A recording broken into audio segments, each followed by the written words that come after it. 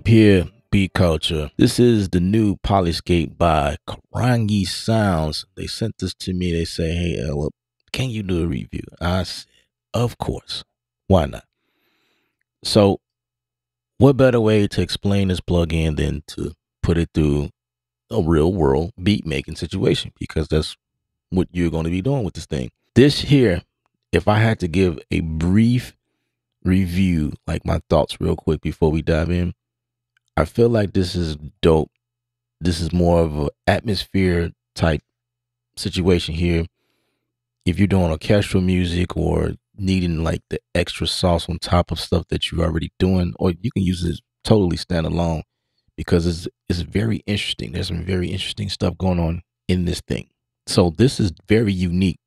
This is by far, aside from all of the other synths that you will use, this is very unique. All right.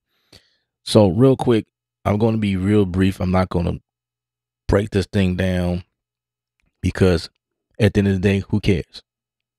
We all grab stuff as long as it sounds good. That's most times what people are into. What does this thing sound like? I'm glad you asked. So there's obviously 4 different sections in here, or 4 different modelers or modulation. It's kind of what I like to call this, because all of this is just modulation, modeler, something going on inside these deals. 4 different engines, actually 5 if you count the bass that comes with some of these. I'm going to go to I think this one is the one I want to play with because I don't want to mess up anything. If we go to the presets, we have 2 different libraries. We have the core library, we have the sound design library. In the core, we have some keys, some leads, some soundscapes, some extra bass. So real quick, if I can play something.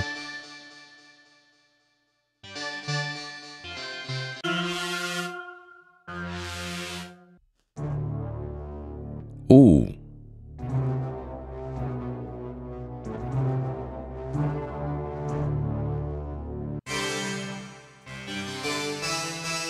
But as you can see, there's kind of a theme here. Kind of has like this 90s sound to it.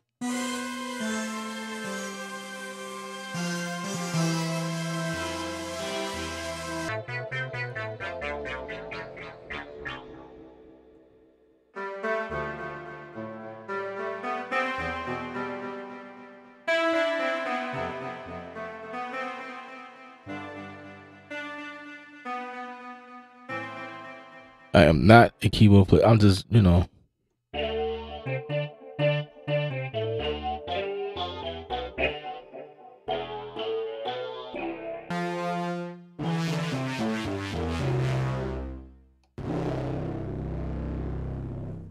okay.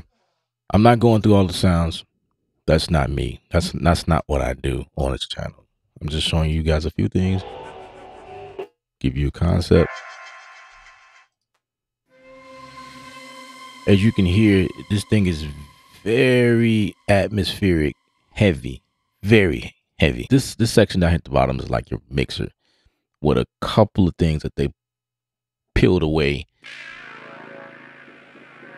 You know, you got to pay attention to what you grab for too, because you could be on C, you could be on B, you could be on A, because they all look the same. So here's D. And here's the volume down here as well for D. Right? So there's 4 different sections, A, B, C, D, and you can obviously morph between A, B, and then C, D.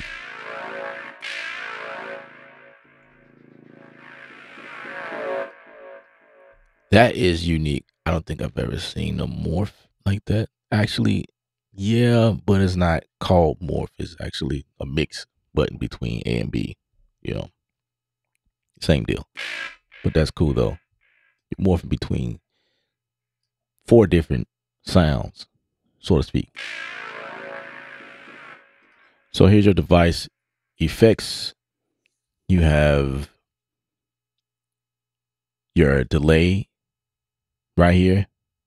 All of your functions here you can change from 1/4 to all the way up to look like 64 triplet. Okay. And you got, you can change it from stereo to mono, obviously. Then how much of it, your feedback. And then right here you have your color. I think that's what what's going on here. And then your density for your texture. Your texture going on here. And then your reverb. Cool. And then your master section. This is what glues it together. I've used this filter deal to add more of me in one of the instruments that I was using. So to change real quick, you can obviously hit these two circles here on the side, up, down.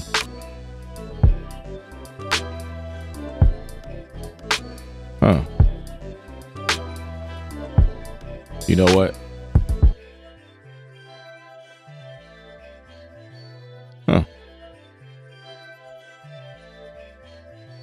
That sounds really cool.